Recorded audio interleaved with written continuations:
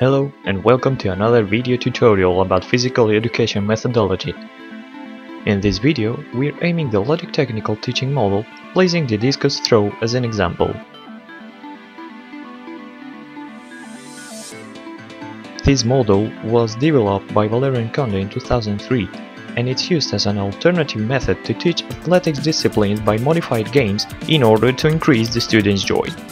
A Ludotechnical session consists of the following steps or stages: a preliminary stage, specific activities, global activities, and the final stage. Let's go deeper. The first stage is known as global presentation and proposals for challenges. At this stage, the teacher asks the students several questions related to the discipline to check their knowledges. Either if the students already know the discipline or not, the teacher then describes it its own way to ensure that everyone acquires his or her knowledges.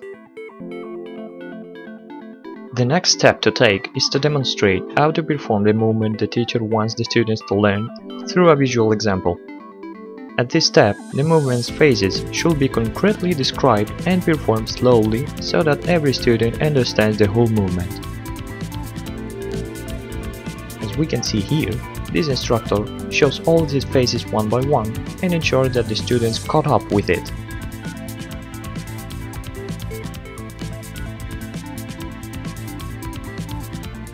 The last step of this stage is to ask the students a challenging question. This question must be discovered by the students along the session while they are performing the movements. In this example, the question was: what's the last finger that touches the discus? The answer must not be given. The second stage is known as Ludotechnical proposals. At this stage, the teacher puts forward a few activities that develop specific movements of the whole action.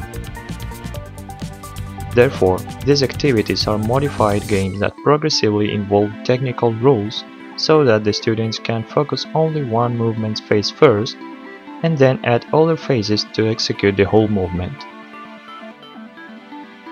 This can be carried out putting forward as much activities as the phases the movement has. That usually are 4 or 5 movements. It is highly important to give specific feedback to as much students as we can, in order to let them know whether they are performing well or not.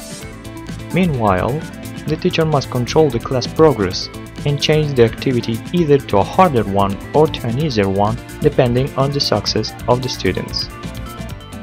This means that we may prepare a large amount of activities in case.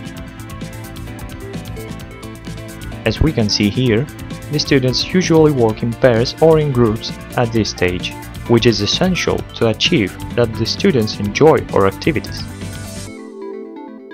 Nonetheless, they will work individually at the next stage.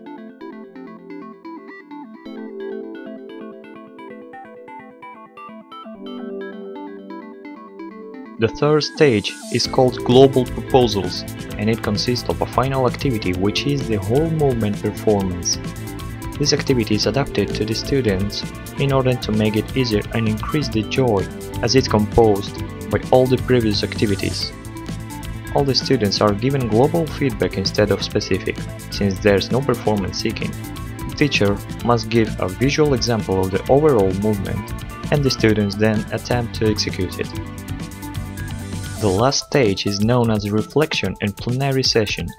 At this stage, the teacher checks whether the students remember all the movement phases and discusses with his pupils if they like the activities and if any change should be made. The teacher checks out whether the students know the answer to the challenging question as well, and solves any other questions that could have arisen during the activities. Here finishes this video tutorial. For more information, please visit the channel. We hope you have enjoyed this video, and we look forward for your visit. Farewell.